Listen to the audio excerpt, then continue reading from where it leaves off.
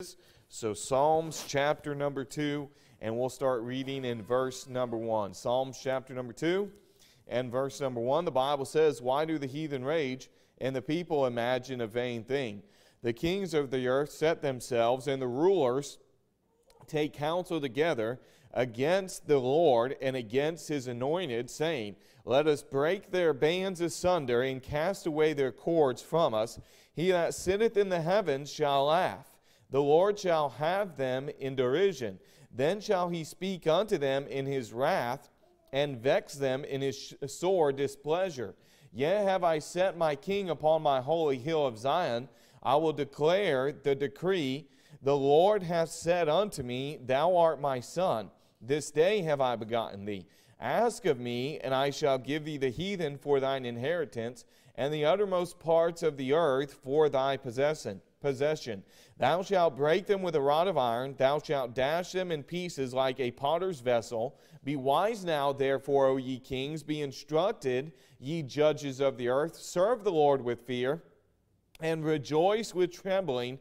Kiss the Son, lest he be angry, and ye perish from the way, when his wrath is kindled but a little. Blessed are all they that put their trust in him."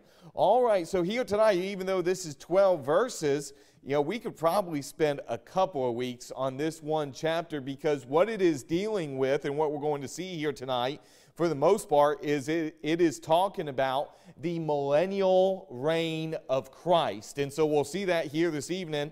In fact, go back to the first couple verses there and just look at what the Bible says. In verses 1 through 3, the Bible said there, "Why do the heathen rage, and the people imagine a vain thing? The kings of the earth set themselves, and the rulers take counsel together against the Lord and against his anointed, saying, Let us break their bands asunder, and cast away their cords from us." Now stop reading there. Just in those first 3 verses there, one thing that we see there is that when people take counsel against the Lord, they also take counsel against his anointed. And when they take counsel against God, and when they go against the Lord, they also thereby go against the people of God. Because is there anything that the world can do to God himself? No, they can't touch God. They can't do anything to God. Satan can't certainly harm God. So who does Satan go after then? Satan goes after the saved. He goes after the sons of God. The people of God is who he goes after. In fact, go ahead and mark this, but go to John chapter number 15 very quickly here tonight. John chapter number 15, and look at verse number 18. See what Christ told us about this over there. John chapter number 15, and look down at verse number 18. And the Bible says this in John chapter number 15 and verse number 18. The Bible says right there, "If the world hate you, ye know that it hated me before it hated you. If ye were of the world would love his own. But because ye are not of the world, but I have chosen you out of the world, therefore the world hateth you. Remember the word that I said unto you, the servant is not greater than his Lord. If they have persecuted me, they will also persecute you. If they have kept my saying, they will keep yours also. But all these things will they do unto you for my name's sake, because they know not him that sent me." So stop reading there. The Bible's pretty clear. Jesus was pretty clear, wasn't he? That if they hated Christ, then they will also hate who? They also hate us. So there's a lesson there for Christians that if the world does not hate you, why is it that they do not hate you? Because you're like them, right? Because you're living like the world, and you're living just like them, acting just like them. But if you are a Christian who is following God, if you're living godly in Christ Jesus, the Bible says all they that shall live godly shall what? Shall suffer persecution. And so we will be persecuted. If they persecuted Christ, who was perfect, by the way, I mean, they could not find anything against him to truly make an accusation against him. And we are not perfect. And they certainly, if they tried hard enough, they could probably find something to accuse us of, because we're not perfect, are we? And so if they hated Christ, then they will also hate us, and they will persecute the church of God. Now take your Bibles, go to Revelation chapter number 12, and look what the Bible has to say there, because this book here, or that chapter in Revelation, or in Psalms chapter number 2 there, the main context of that chapter is talking about the millennial reign of Christ. And so let's go ahead and look at some of the end times in that context of the world hating Christians and how that Satan will come after Christians. Look at what the Bible says in Revelation chapter number 12, and look down at verse number 17. The Bible says right there, Revelation 12, verse 17, "And the dragon was wroth with the woman, and went to make war with the remnant of her seed, which keep the commandments of God, and have the testimony of Jesus Christ." So who is Satan going to make war with in the end times? Who's the Antichrist going to make war with? He's going to make war with the saved, because Satan, he hates God. They take counsel against God and against the Lord's anointed, and so they are going to make war against the saints. Look at chapter number 13. We end with that thought in chapter 12 there, and then in chapter 13 he goes right into that. Look down at verse number 7. The Bible says right there, "And it was given unto him to make war with" who? The saints. Now there are those that say, well, once you get past chapter 4, the church is not mentioned anymore, and it's all about the Jews. Well, here's the thing. You get into the book of Revelation, the Jews are not mentioned either. In fact, there's only 12 tribes of Israel that are mentioned only 2 times in the book of Revelation. That's when it's talking about the 144,000, not even talking about the whole nation. And the only time that the Bible actually mentions the Jews in the book of Revelation is in the first couple of chapters, when it says that they basically are liars and they are of the synagogue of Satan. And so it calls them of the synagogue of Satan. And so when we read the Bible and we read about the saints in the book of Revelation, are we just going to automatically say that that's the Jews? No, that would be ridiculous to do that. By the way, one of the 144,000, there's one tribe that's not even mentioned in those 12 tribes. That's kind of replaced there in the 144,000, and that's the tribe of Dan.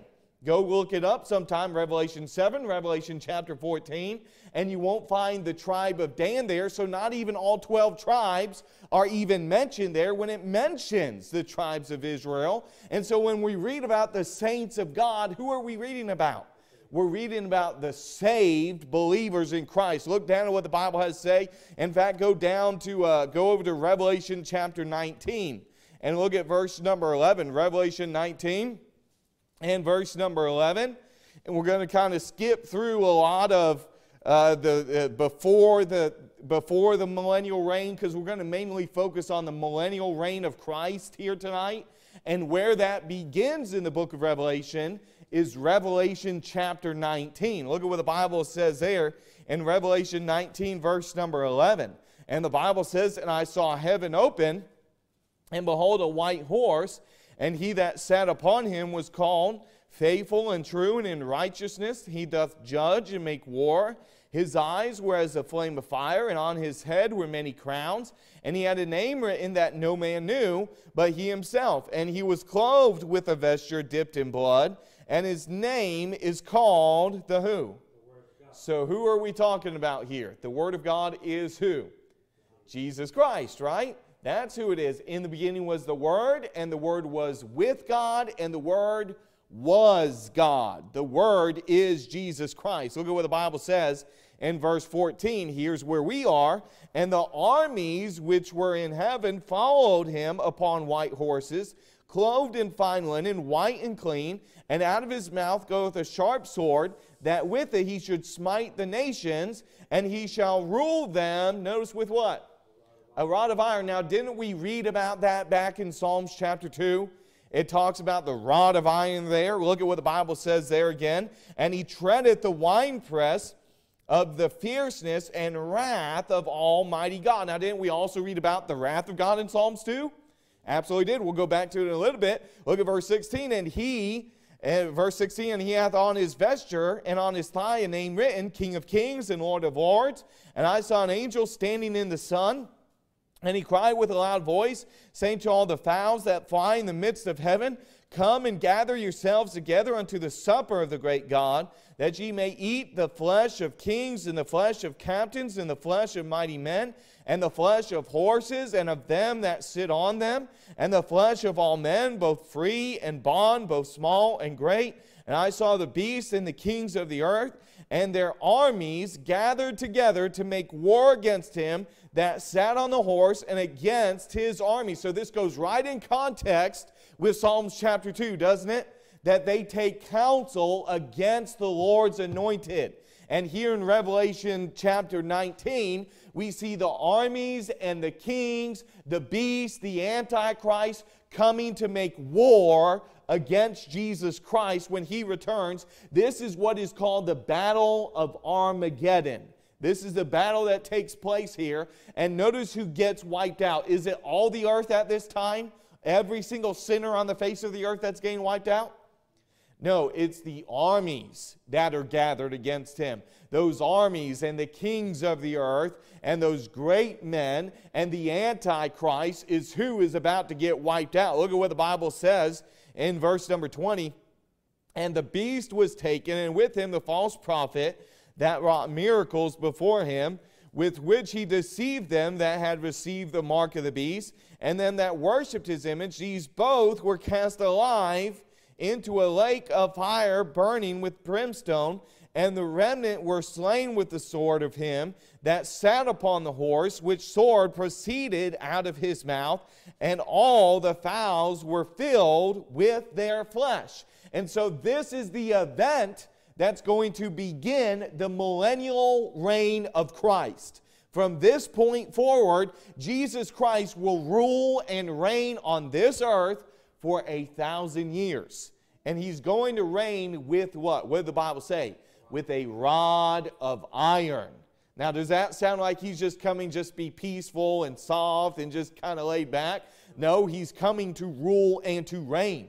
I mean, we will even see in the scripture, I don't know if we'll have time to look at it tonight, but you'll even see in the book of Zechariah, for example, I believe it is, that you'll see that in the end times they're going to keep one of the feasts, and everybody in the entire world will be forced, whether they're saved or not, will be forced to come to Jerusalem to keep that feast there, to worship God and to serve the Lord Jesus Christ. And if they don't, you can read there that Jesus says that he will punish them, that he will send a famine upon them and punish that land if they will not come up to keep that feast that he talks about there in the book of Zechariah, that he is going to rule with a rod of iron. The Bible tells us that the law shall go forth from Zion. And we're going to talk about Zion tonight and what that means. But can you imagine all the great preachers that are out there in the world that have great knowledge of the Word of God,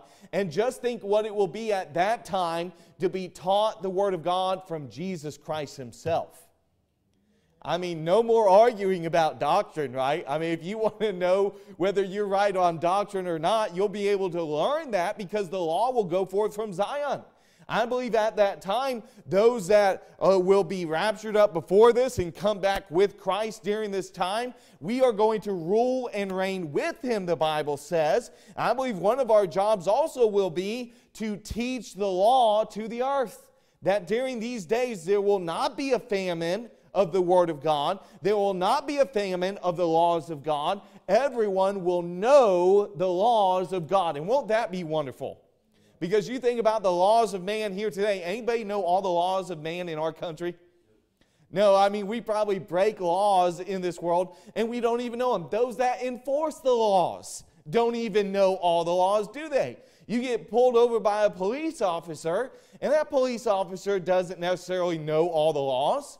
In fact, I guarantee you that they don't. You know why? Because I see soners that is all the time that get kicked out of apartment complexes or get kicked out of homeowners associations for going soning and preaching the Word of God, and the police officer kicks them out. Hey, the police officer doesn't even know the law because he's not enforcing the law. He's actually going contrary to the law. Because the Supreme Court has already ruled that we have the authority and the right to go into any subdivision, to go into any apartment complex, and to preach the Word of God, that it is the right of each separate individual to have the right to tell you yes or no, and no apartment complex or homeowners association can make that decision for them. The Supreme Court's already ruled on that. I have paperwork in my phone that I could show you on that from lawyers that I have that you can see where it's already been ruled on, written up. But police officers don't know that law. They don't know the laws, even the laws of man. But during this time, the laws of God will be known. Now take your Bibles, go back to Psalms chapter number 2, and let's continue going through that chapter there. Psalms chapter number 2, and look down at verse number 4 and see what the Bible has to say. Psalms chapter number 2, and look at verse number 4. And the Bible says, "He that sitteth in the heavens shall laugh. The Lord shall have them in derision. Then shall he speak unto them in his wrath, and vex them in his sore displeasure. Yet have I set my king upon my holy hill of Zion." Now let's stop reading there. Who is the king there that he's talking about that has been set up on the holy hill of Zion? Who is that king?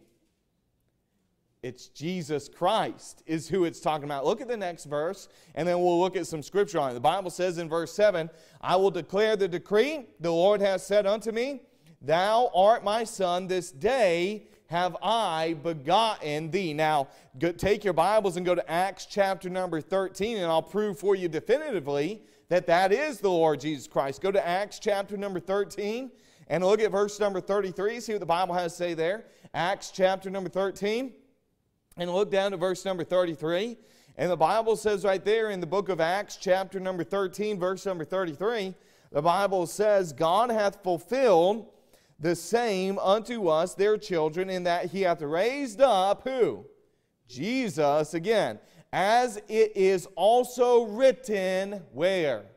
In the second Psalm. You see how the New Testament quotes the Old Testament? Written in the second Psalm, so we know we got the right book, right?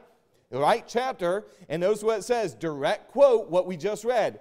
"Thou art my son, this day have I begotten thee, as concerning that he raised him up from the dead, now no more to return to corruption, he said on this wise, I will give you the sure mercies of David. Wherefore he saith also in another psalm, Thou shalt not suffer thine Holy One to see corruption." And so we know definitively that this, from you compare it with Psalms chapter number 2, who is the king there that's being spoken of? It's the Lord Jesus Christ, obviously. And of course, the book of Hebrews also quotes this, because in Hebrews chapter number 1 and verse number 5, the Bible says, "For unto which of the angels said he at any time, Thou art my son, this day have I begotten thee." And so it's talking definitively about Jesus Christ. Now go back there to Psalms 2, and notice what else it says in that verse. Psalms chapter number 2, verse number 6, it says, "Yet have I set my king upon" where? "My holy hill of Zion." Now here's the question. What is Zion? Anybody got the answer to that? If I were to ask you what or where is Zion, do you know the answer to that? Anybody have a guess?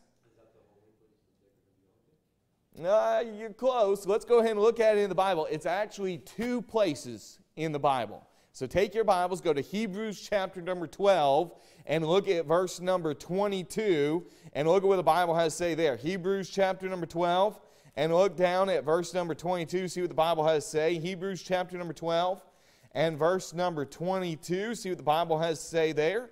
And the Bible says this in Hebrews chapter number 12 and verse number 22. The Bible says this right there. "But ye are come unto the mount," what's it say? "Sion." Now, it's just spelt a little differently here, but it's the same word, Sion. It says, "But ye are come unto the Mount Sion, and unto the city of the living God." So we know it's a city, right?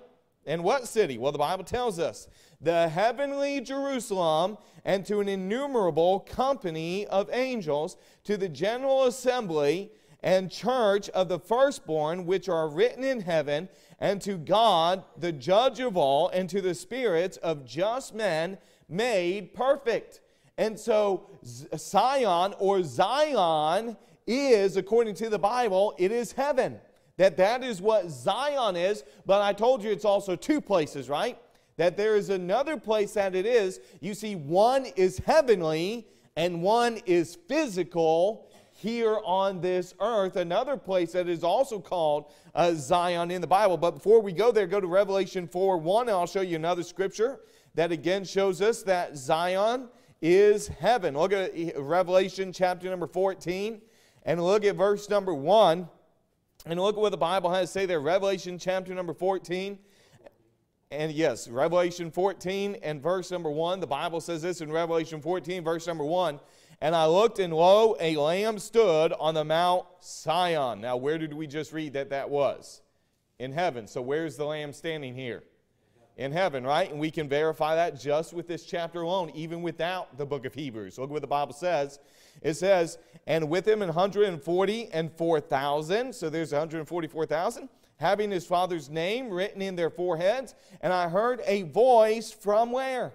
From heaven, as the voice of many waters, and as the voice of a great thunder. And I heard the voice of harpers harping with their harps, and they sung as it were a new song before where?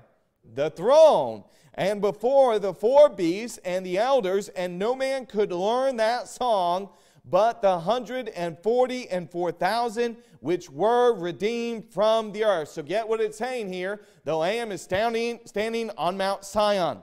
There's the 144,000 in heaven singing before the throne. There's a voice that's being heard from heaven.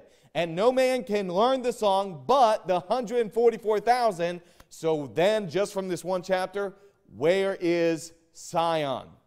It's in heaven, right? According to the Bible, that is Zion. Now take your Bibles, go back to the Old Testament, and go to 2 Samuel chapter number 5, and look at verse number 7, because I told you it's actually two places in the Bible that is called Zion. Number one is heaven is called that. But look at what the Bible has to say in 2 Samuel 5:7. By the way, that's why we sing the song. You should have known this just from singing the song, right? We sing the famous hymn, marching to where? To Zion.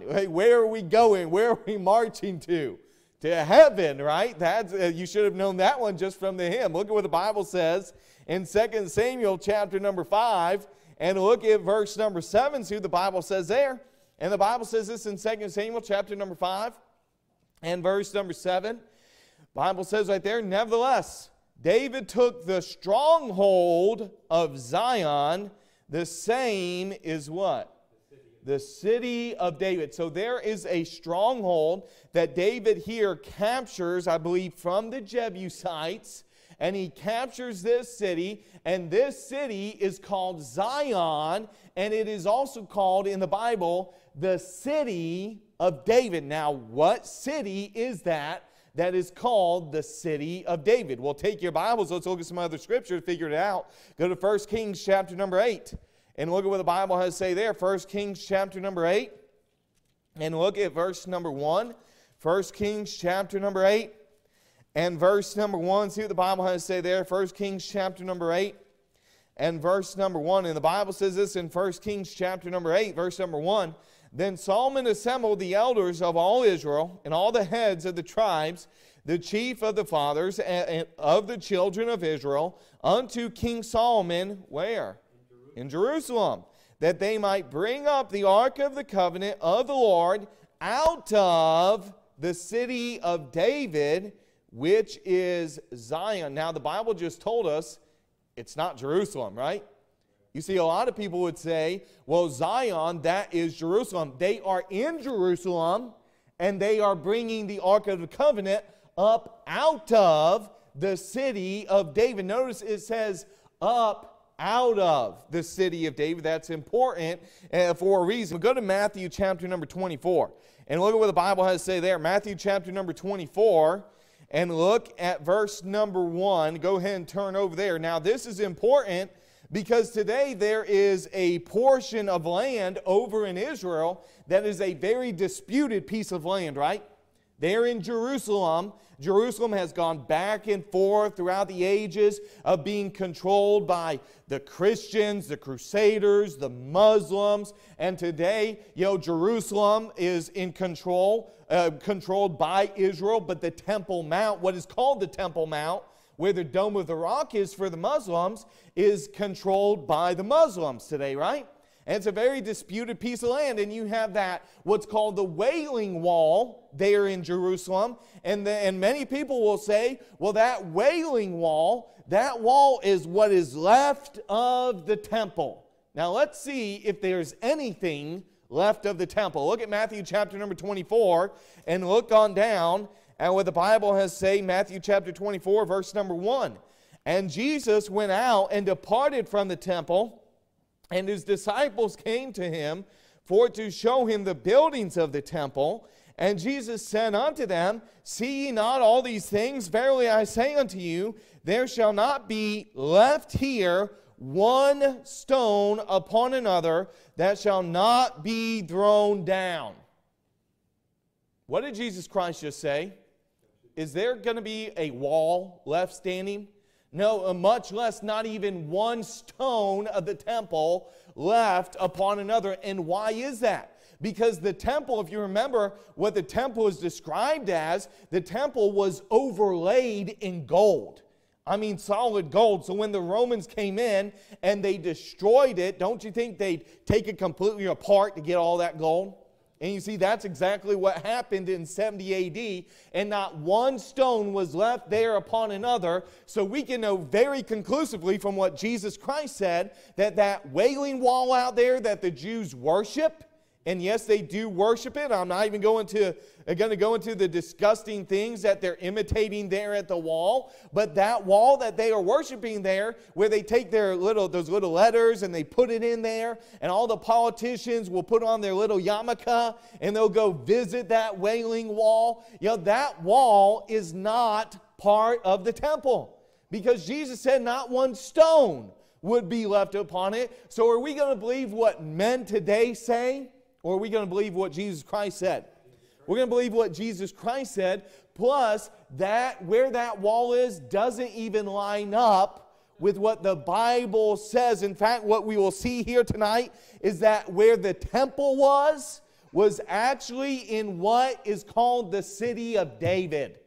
You see, the city of David is a few thousand feet to the south beneath the Wailing Wall, beneath where that Temple Mount is. That is where the city of David is located. It's a fortress. The Bible says that where the temple was, one of the prophecies that God gave was that the temple would be destroyed and that it would be a plowed field, that it would be completely plowed. Now listen, has that happened on the Temple Mount? No, it has not. Has not happened there on what they call the Temple Mount, but where the city of David was, it sure has happened. That's where it took place from, was down there. Now let's take our Bibles, go to 1 Chronicles chapter number 21, look at verse number 22, and we're getting pretty deep here tonight in the Bible, so you got to kind of keep all these pieces of the puzzle in your head and kind of put them together. Look at what the Bible says in 1 Chronicles chapter number 21, and look down at verse number 22 and see what the Bible has to say there. 1 Chronicles chapter number 21 and verse number 22. Now remember, back when we were reading earlier, I believe in 2 Samuel, when David took the stronghold that is called Zion, the city of David. I told you that he captured that city from what group of people? The Jebusites. Now look at what the Bible says here in 1 Chronicles chapter number 21, and look down at verse number 22 and see what the Bible has to say there. 1 Chronicles 21 and verse number 22. And the Bible says right there, Then David said to Ornan, Grant me the place of this threshing floor, that I may build an altar therein unto the Lord. Thou shalt grant it me for the full price, that the plague may be stayed from the people. And Ornan said unto David, Take it to thee, and let my lord the king do that which is good in his eyes. Lo, I give thee the oxen also for burnt offerings, and the threshing instruments for wood, and the wheat for the meat offering. I give it all. And King David said to Ornan, Nay, but I will verily buy it for the full price, for I will not take that which is thine for the Lord, nor offer burnt offerings without cost. So David gave to Ornan for the place 600 shekels of gold by weight. And David built there an altar unto the Lord, and offered burnt offerings and peace offerings, and called upon the Lord. And he answered him from heaven by fire upon the altar of burnt offering. And the Lord commanded the angel, and he put up his sword again into the sheath thereof. Now stop reading there. We could go back and read quite a bit of this. But Ornan was a Jebusite.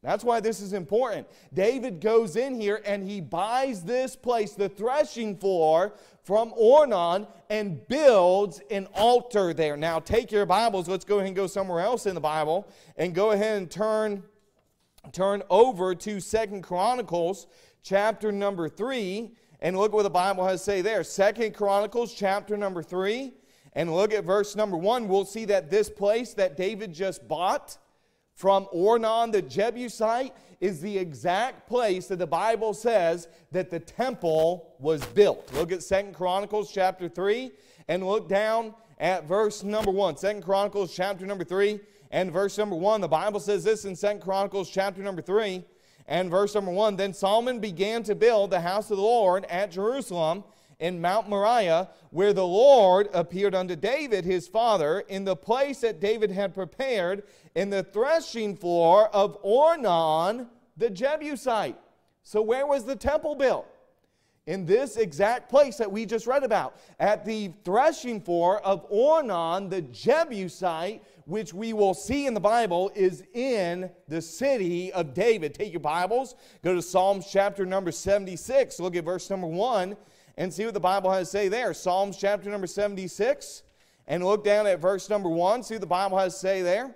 Psalms chapter number 76 and verse number 1. I know we're looking at a lot of scripture here tonight and looking pretty deep into this, but this is all going to bring a clear picture for us of something later on. Look at what the Bible says in Psalms chapter number 76, and look down at verse number 1, see what the Bible has to say there. Psalm 76 and verse number 1.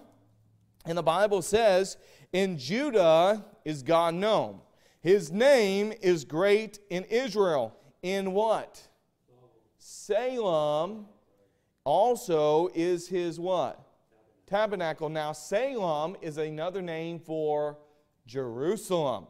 Now remember, the city of David is just 1,000 feet to the south of the Temple Mount, which is in Jerusalem. So this whole area could be called Jerusalem. Look at what the Bible says. And his dwelling place, where? In Zion. So God's dwelling place was in what city? Zion. Zion is called what? The city of David.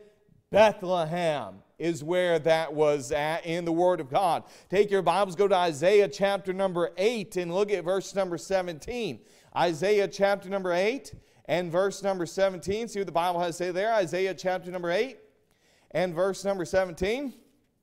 Isaiah chapter number 8 and look at verse number 17. Now some people would say, well, the book of Psalms, what we just read there, that was before the temple was built, and it was.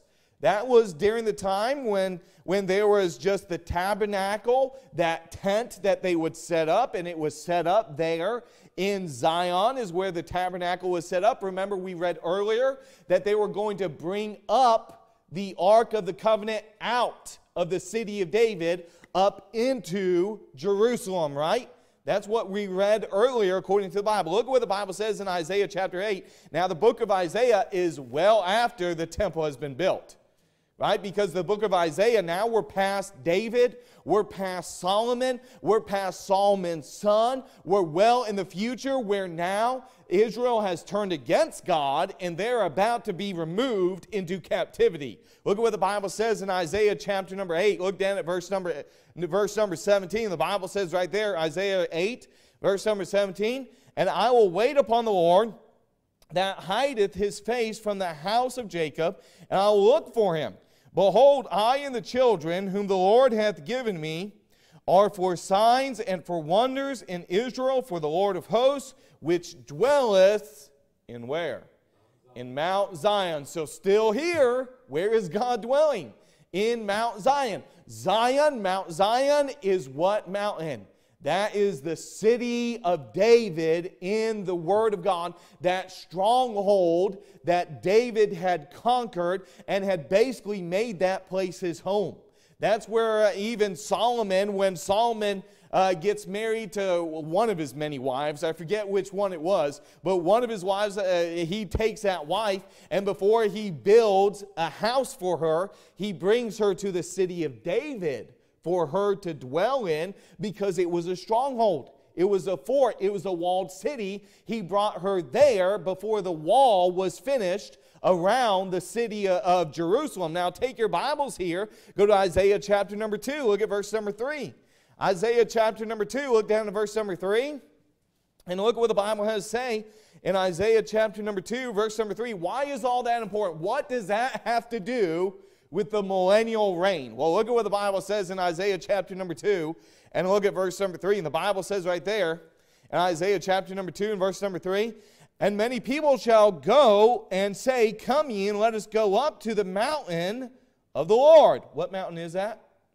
Mount Zion, right? The city of David. Let us go up to the mountain of the Lord, to the house of God of Jacob, and he will teach us his ways, and we will walk in his paths. For out of Zion shall go forth the law and the word of the Lord from where?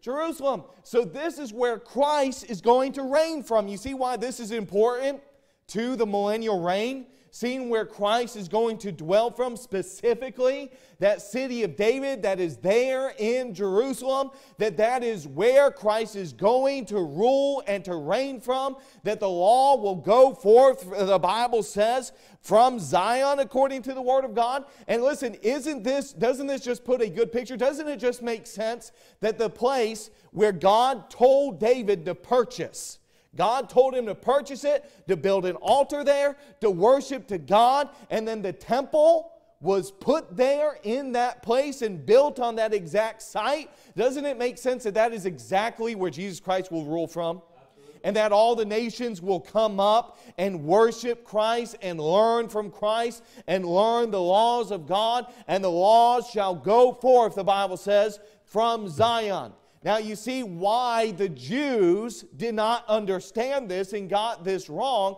You see, when Jesus Christ came on this earth, what were the Jews looking for? What was Israel looking for? And what are they still looking for today, by the way? They were looking for an earthly king to come, right? They're looking for an earthly king to come and to reign and to conquer their enemies and to reign over this earth. That's why when Jesus Christ came, they didn't recognize him. They rejected the Lord Jesus Christ because they're looking for some kind of military leader to come. And you see, they had part of that right, but what they didn't understand is that the Bible tells us in Romans chapter number 11 that out of Zion will come a deliverer. That out of Zion comes deliverance. Well, what Zion is he coming from to bring deliverance? Remember, there's two Zions, right? He's coming out of heaven, Revelation 19, coming to rule and to reign on this earth at that time. And then he will set up his government there at Zion. That city of David is exactly where Jesus Christ is going to rule and to reign from. Now go back to Psalms chapter number 2. Let's finish out that chapter there. I know we got a little bit deep on that to show all that to you, but go back to Psalms chapter number 2 and look at what the Bible has to say in verse number 9. Psalms chapter number 2 and look at verse number 9. The Bible says this in Psalms chapter number 2 and verse number 9. And it says, thou shalt break them with a rod of iron. We already read about that. Thou shalt dash them in pieces like a potter's vessel.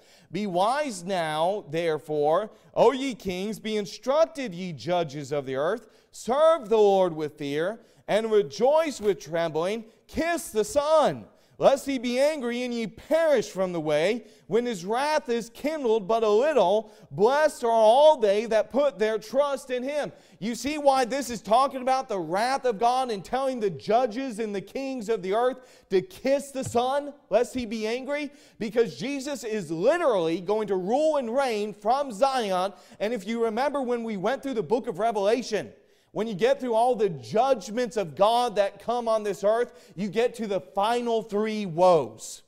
And each woe is worse than the one that comes before. I mean, one woe gets finished, and it basically says, woe unto them that dwell on the earth. Not because of what's come in the past, but because of what's about to come in the future. And the very last woe is Jesus Christ coming. The very last woe is Jesus Christ ruling and reigning on this earth, because he's going to reign with a rod of iron. You see, the laws of God that God has put in his word, I mean, from Genesis to Revelation, this is what we're going to use as our laws. These things right here, you know what that means for the earth? That means adulterers put to death. That means sodomites put to death.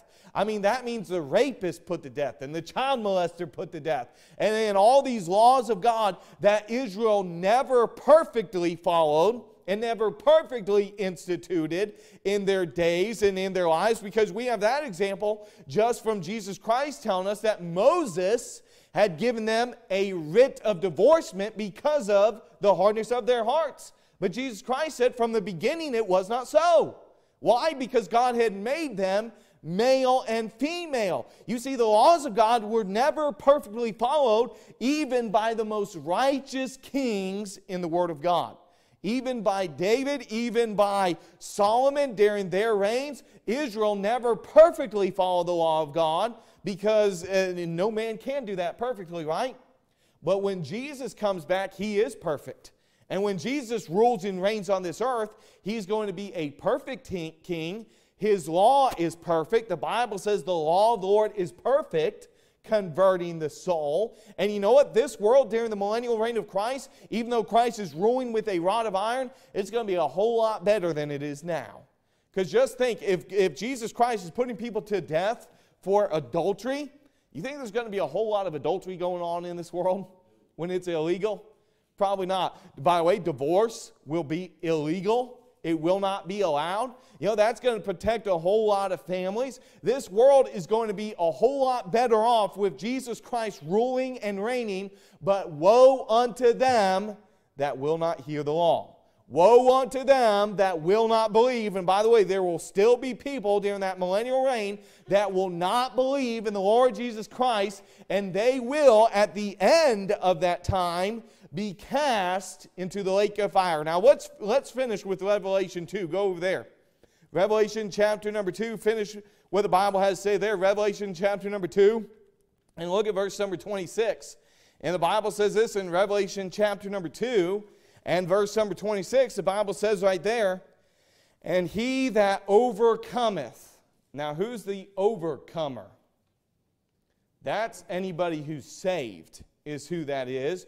Read 1 John 5, and it defines for us what an overcomer is, that we overcome by our faith, the Bible says. So the overcomer is somebody that's saved. But notice what else it says. And he that overcometh and does what? Keepeth my works unto the end. To him will I give power over the nations, and he shall rule them with a rod of iron. As vessels of a potter shall they be broken to shivers, even as I received of my Father. Now, what did Christ just tell us? To those that are not only saved, but are saved and keep the laws of God, and keep the commandments of God, that they are going to rule with Christ with a rod of iron. You see, those that are faithful to Christ, the Bible teaches that to them will he be given to rule over 10 cities. That you're going to be given cities actually to rule over in this world if you keep the commandments of God. But if you don't, hey, you're still saved. You're still going to be there, but you're going to be the soldier. You're going to be the one that's not ruling over the cities. You might be the toilet cleaner, right? You might be the one that's at the lowliest position in the kingdom of God. But you know what? That's still better than being lost, isn't it? Still better than going to hell. But you know what? If you want to be rewarded by God, you want to rule and reign in that millennial kingdom and be given cities to rule over, then you need to be keeping the commandments of God now. You need to know the laws of God now. You need to know His commandments, because how then can I rule and enforce the commandments and the laws of God if I don't know them? You see, I have to know them in order to enforce them. And at this time, if you want to be at that point where you're given this reward of reigning with a rod of iron, then you need to be keeping the commandments of God now. Let's end in a word of prayer here tonight. That finishes off Psalms 2.